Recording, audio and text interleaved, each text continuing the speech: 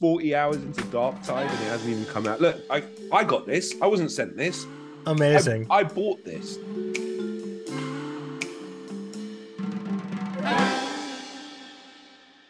What's up, Internet? I'm Dan Casey, and this is Secret Obsession, the show where we talk to cool people about the things that they are low-key obsessed with or secretly nerdy about. Now, today we're joined by one of my favorite people, one of my favorite actors. He starred in everything from Midnight Mass to The Haunting of Bly Manor to Harley Quinn and beyond. Please welcome Rahul Kohli.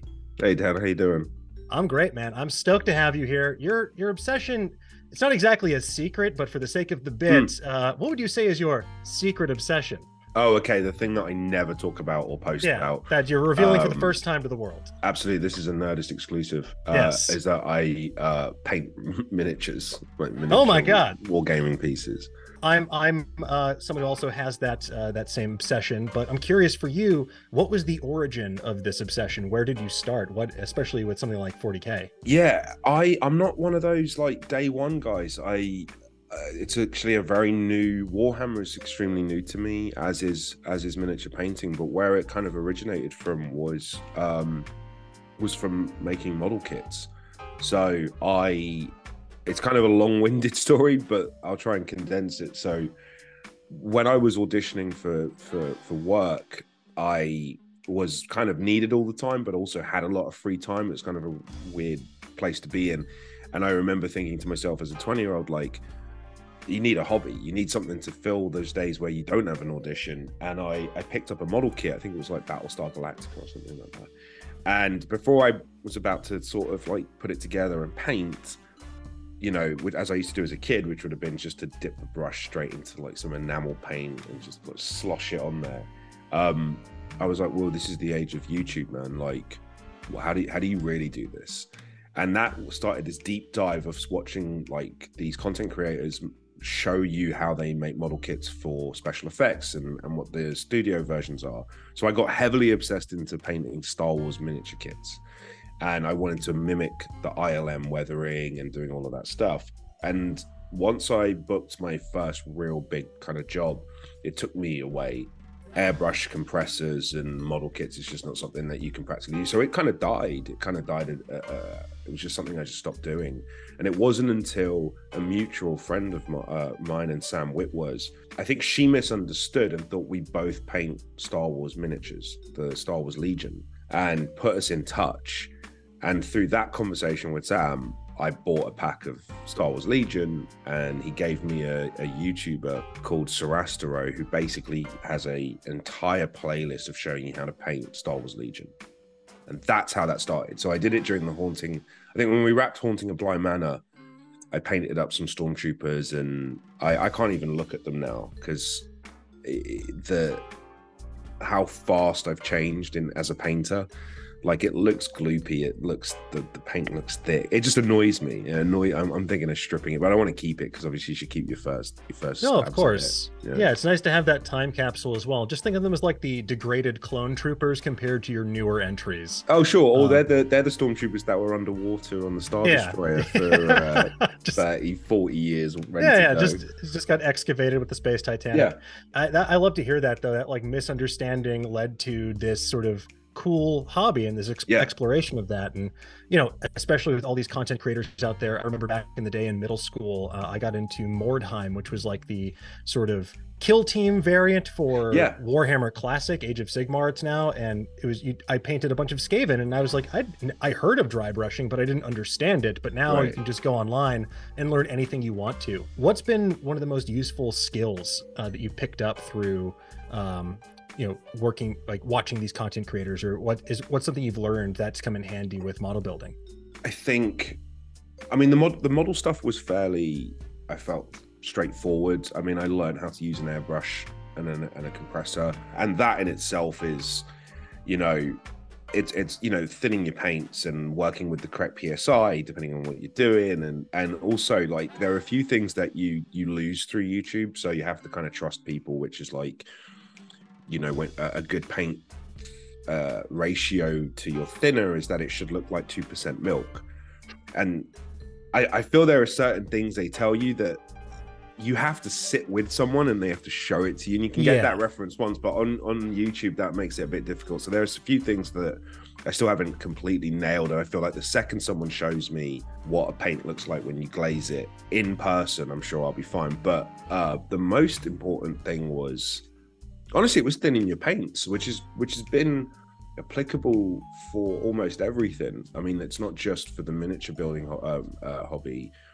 I think most people thin paints. You have to thin your paints, and you just get better results. So once I kind of got the knack of working with paint and adding different amounts of water, so I could do like a wash, or I could, you know, if your paint needs to be thicker for an edge highlight, that's something that only clicked 3 months ago. Was, oh, I want to create a nice edge highlight on my Space Marine armor. Okay, cool. Well, then I shouldn't even really be putting much thinner on it, because I want it as sort of thick as possible. So as I skim it just ever so slightly, it stays where it is.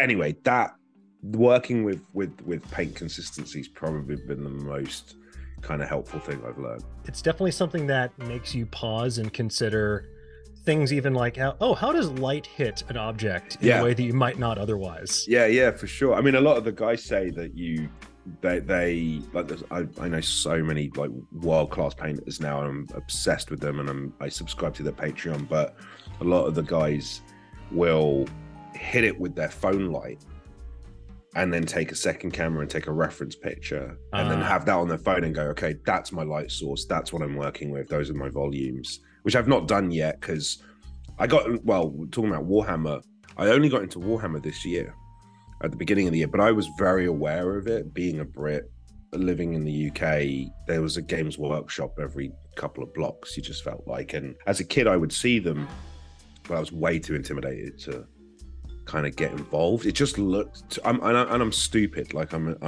not a very bright person. You know, I would go into these shops as a kid and I'd see measuring tapes and maths, and I was just like, hell no, this looked way too complicated. It just always put me off. But I always appreciated like seeing terrain and seeing painted up armies. And then my girlfriend was a Warhammer fan, and as a kid she never got to play. She always kind of felt a bit intimidated too, but for different reasons. So she just read Blood Angels. That's what she used to do when she was a kid. So this year she asked me for a Blood Angel, and I didn't know what that was. So that's where the deep dive started. And where are we now? December. This was January, and she still hasn't got a Blood Angel. Hey, there's still time. Now put on top of the Christmas tree.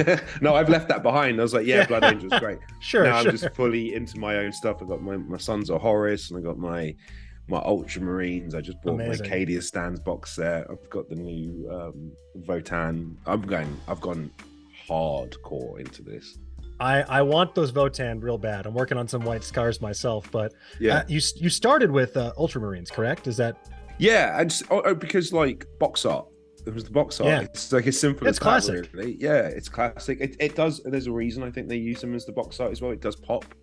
I mean, in the real world, I probably would go for a much more muted, kind of almost Master Chief Doom Slayer type look. But I feel like we do that so often. That's always the go-to when we're playing video games, is those kind of military colors. So to kind of collect something and paint something in blue with gold, you know, or yellow, depending on how retro you go, like it's kind of freeing and cool to play in that arena, because everything else is so dark and muggy. Yeah. It's also a nice contrast with sort of the grim darkness of the setting itself, because it's all just like, it is very rip and tear like Doom, but you know, it's nice to have these pops of color. Even absolutely. Even the alien horrors are just like all sorts of shades of like sickly pink and purple and things like that. Yeah, and then you've got like, I think I'm drawn to, is it I'm still learning my factions, but is it Iron Fists? I believe it's Imperial Fist. Imperial, excuse me. Yes. I think, Imperial Fist. Like, even like when I got the Horus Heresy box set and I was looking at, you know, I think the color scheme they go for on the box is the Sons of Horus are obviously green, and then you've got the Imperial Fist or whatever. That yellow still looks badass. Like, it's bright yellow, but I was considering, I was like, damn, and they got that kind of logo. I don't know, like, I'm not a very colorful person. And like I said, whenever I work on projects or create my own characters, I usually stay so far away from color. But Warhammer's just like opened my eyes to it's also because I'm colorblind, so I've always avoided color as a kid, and now I'm sort of like colorblind be damned. I work with the colors I'm screwed with, which is browns, reds, and greens, and I try and attack them head on, and it's actually helped. It's not as easy for me, but I would say there's been a massive improvement to how I identify and separate reds, browns, and greens now that I'm mucking around with them a lot more and paying attention to them. Wow, that's really cool to hear about. It's not something I would have considered, but I guess it would sort of, the more you're spending time sitting with it and sort of able to distinguish even better just because you're working with these shades so frequently. That's very cool. Yeah, because I would just avoid it. And then that was it. Like, I just would never bother with, I mean, look, if you know, people always do that when you tell them you're colorblind, they'll point to something and go, what's that? It's like, look, I know my Liverpool shirt is red. Yes. And if it was next to a Christmas tree, I'd be able to see the difference in them. But it's when you're mixing, it's when it gets into the, you know, it's when you're trying to identify something that's between a red and a brown or a brown and a green. That's where my spectrum just falls apart, and I cannot distinguish. And like, that's why I'm excited to do my Cadia Stands box set, because those are colors that are going to muck with, you know, they're going to mess with me, and we'll see. I mean, I've literally painted I helped someone move house, and I painted their walls. They left me alone for an hour, came back, and I had painted the wrong color because I just couldn't tell. Like that, it can be pretty serious. But I'm confronting it. Hey, that's also on them for not being specific about what paint they wanted. Yeah. So yeah. Although apparently I should have known that, because I was continuing their work. I should have known that what I was continuing with didn't match the color that was almost like a centimeter away from the one that they had used. I don't know. Sometimes it looks a little bit, paint looks different when it's wet versus when it's dry. That's exactly. I'm give you the benefit of the doubt here. Thank you, Dan. Appreciate it. Of course. Is there anything else in your sort of growing collection? Is there like a white whale that you're after, or something that you'd really like to add to the collection? Yeah, almost everything. So it's a dangerous hobby. So this year in particular, I've been filming non-stop. I think I had 2 weeks off between projects, and my filming's been away from home. So I've been working on small pieces out in Vancouver and just a little bit, because I don't want to like overdo it and buy all this stuff. So my plan is, and this has literally been agreed with my manager and agent, like, I don't want to work. I'm taking time off. I'm tired. All I want to do is paint. I basically haven't done my Ultramarine Army, so I want to get that up. I think I'm set up for like a 2,500 point armor. It's pretty big. I still have my Legion, so there's also outside of Warhammer, I've still got Star Wars Legion to finish off. But yeah, in Warhammer, I guess, what's the white whale? I want to. The thing is, I'm really good at vehicles, because that's what I started with, and I haven't touched a Warhammer vehicle. And I know the approach would be different than, I want to do it all airbrush, which is what I would do, but in order for it to fit in that heavy metal style that Warhammer's known for, I'll need to edge highlight by hand to get that, you know, kind of iconic look. So I really want to do the new, there's a new tank that they're releasing for Cadia, and it looks freaking awesome. And it begins with R, and the name has is it the Rogel Dorn? Rogel Dorn. Yeah. And they haven't said when it's coming, but it looks incredible. So I think as soon as that comes, that's going to be my project. I just want to paint that thing up. It looks absolutely gorgeous. Yeah, this does look sick. I remember back in the day, I always really wanted to play 40K, but I was a kid. I didn't have that level of disposable income you need for it, and I was always drawn to the Imperial Guard because of just the awesome vehicles they had in their arsenal. Yeah.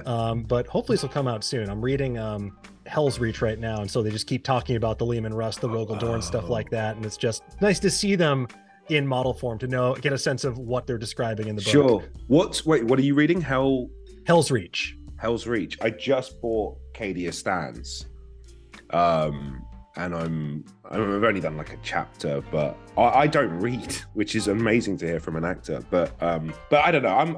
I have too many hobbies. Like, the Warhammer obsession is just, I don't know where it's come from. It like I said, it was just a small sort of thing, and it came from not knowing what a Blood Angel was to then being like, oh, some of these figures are dope. I want to get this. To this is part of my British heritage.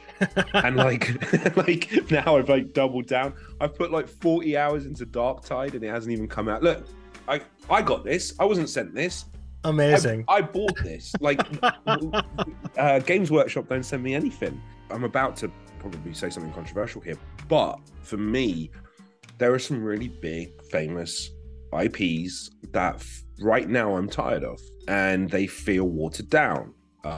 They feel like they've been made in a factory and they're just churned out, and they just feel a bit kind of vanilla. I love having some kind of lore or world to invest in, and obviously, you know, I mean, it's no secret, I was a huge Star Wars fan. I am a huge Star Wars fan, but for me right now, I'm not as excited. I used to love the EU books and all of that stuff, and playing every single game and learning and seeing, and something's happened. Maybe I've just grown out of it, or I'm just tired of it. I needed to replace it, and for some reason Warhammer feels like the edgy teenage cousin of Star Wars, and everything's about genocide. No one's a good guy. The humans are like awful. It's like you're either with us or we'll just obliterate your whole planet. Like, and it just feels so more grown up and unpredictable, that it's kind of pulled me in, and I'm like, oh, I've just found something else that, and on top of that, the Warhammer community is like, you'll spot one or two at work, and it's like this, like it's like the Freemasons or the Illuminati. Like everyone's like if they can spot you, and I kind of like that. It's big, but it's not that big. And now I'm learning to play as well, the actual That's game. awesome. So you've had the chance to play so far?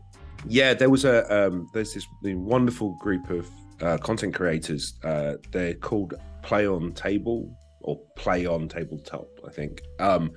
I sent out a tweet while I was in van, and I was just like, screw it. Is anyone out here willing to teach me how to play? I want to get a game in. And I thought maybe someone might be like, hey, we have a game going on at Saturday in our shop. I suspected that I may end up at someone's house with some random people. And I was willing to just buy snacks and watch people play. But what kind of happened was we all got in touch with each other, and I went and visited them at their studios, and they walked me through, like, all day I was there from the start at my own pace. Here's how you play, because it is a lot.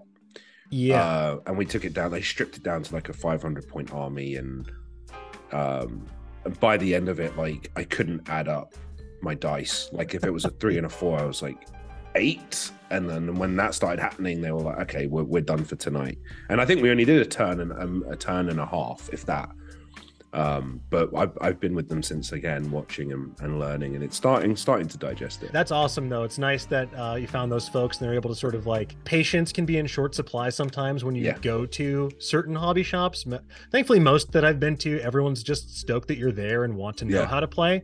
But there's a definite learning curve with actually playing 40K. It's one that took me a while to overcome. It's like, even back in the day, I started collecting Magic cards because I liked the artwork, and I was like, oh yeah, you can play with these. Oh, pretty cool. Yeah, I just started Magic. Oh yeah, well, welcome. Just nuking your wallet from orbit. That's what's happening. I think like when I share these hobbies, everyone's like, oh, he's spending his acting money. That's what that is. Because it's like I ended up doing 3 things since, like, having some kind of disposable income publicly, and it was like I started buying fancy watches. I've always wanted that, and then Warhammer and Magic. And I'm not joking at this point. I've only been Warhammering since January, and I'm like, I've spent a lot of money for someone who doesn't know what they're doing. Oh, it adds up quick. Anytime you go to the hobby shop, you're like, oh no, ring it up anyway. I don't know what's happening. I'm like this, though. This is the thing is, you also don't be surprised if this video ages poorly and I never talk about Warhammer ever again. Hey, it's all good. As a kid, I will get intense and then drop it. I get obsessed with the learning. I get obsessed with not understanding it, like I have with the painting. And I feel that already within the space of 6 months, 7 months, my painting has got pretty damn good already, without much of a background in it. And that's the kind of kid I've always been, where I need to research something, learn it. When I feel like I've maxed out and I've hit my ceiling, I've not been around long enough to love it, so I'm out. And and I've somehow lucked out where that makes me good at my job. So I find a character, I'm like, what's pathology? Let me research how to do autopsies, which I did. Like, learn it. Okay, I understand it. And now I can have a conversation with the pathologist. And then once I'd maxed out and it was now useless to me and it worked for the role, I never spoke about pathology ever again. It's just like, and it's, so I kind of used that kind of thing my parents would be really upset about. Like, we just bought you roller skates and you're done with them already. And it's like, yeah, I've managed to use that to my strength as an actor. So before I burn out, we've already finished production and I'm like, I never want to talk about it ever again. Yeah. Well, I look forward to seeing your roller derby project, but that is that is very cool though, sort of channeling that, because it is a collector impulse at a certain point, that you're collecting knowledge. That's a very useful skill to have, and I think a very healthy one, because even if you wind up never talking about pathology or roller skating ever again, it's in there somewhere. It's in the back of your brain roiling around. And it's great for socially. Like, I went, during COVID, I think we all got invested in something, right? And mine was Gundam. I ended up watching all the original stuff, learning about it, knowing my models, building them. I started painting them, airbrushing them, and I made some new friends through that and connections through that. And now I never talk about it. And then, they're like, "Oh, he's done, is it?" Yeah, I'm done. I'm finished. And I still have a stack of car models that I need to do, and I'm sure I'll get around to it. But I don't know. It just broadens the horizons a bit. And now that's the same with Warhammer. But that's the fun of it. And I think I'm experiencing that with Warhammer, which is like, I literally walked in and I was like, "So what's an Age of Sigmar and 40K? What's that? So what the hell does that mean? What's 30K?" And trying to now find my place and kind of understanding it. And also because of, I'm guessing Games Workshop did it for copyright reasons. I only just think, like, what's it? Astartes, what's the Adeptus Astartes? The Space Marines, right? Yeah. Just say Space Marines. So learning that like, it's almost like I had to learn an entire, like, this Latin language of the Astrata Militarum. What? Like, the Adeptus Mechanicus, like that wound me up so much, having to learn all of that. And it's still, it really does feel like I need like Duolingo or something for this. Absolutely. They would do well to add in a whole just sort of like phrases of the Imperium on their app. Yeah. I think they also just named stuff that sounds even more impressive when you say it with a British accent. Oh. Yeah, just maybe. Rolls off the tongue. Adeptus, is it Adeptus Mechanicus? Admittedly, I don't know it that well. And when I started painting Ultramarines, I didn't realize I had threw up gang signs, basically, for something I didn't know. So the tweets and the comments I'd get, honestly, they really gave me a chuckle, because I was rooting for something I didn't know what I was rooting for and getting for it. So I was like, what is this? Like, every time I post something, people are either shouting about heresy or heretics and these jokes, and like, if I say anything about Cadia, and then they make fun of Cadia and it falling, but the guard did, and all of this stuff, like, there's this meme culture reference within it that I didn't get, that I'm only starting to get. And now, like, anytime someone sends me or calls me a heretic or shouts heresy at me, it makes me so happy for some strange reason. I find it so entertaining. I guess I can talk about it. It's not a secret. Markiplier, we had a conversation at a party, and I had an Ultramarine shirt on, just a tiny little Ultramarines logo, and he was like, "Oh, I love Warhammer." I was like, "Oh, you play?" He's like, "Nope." I was like, "Oh, you paint?" I'm like, "No." "What do you do?" "Only reads." Oh, only, wow. Exclusively. Doesn't want to touch the paint.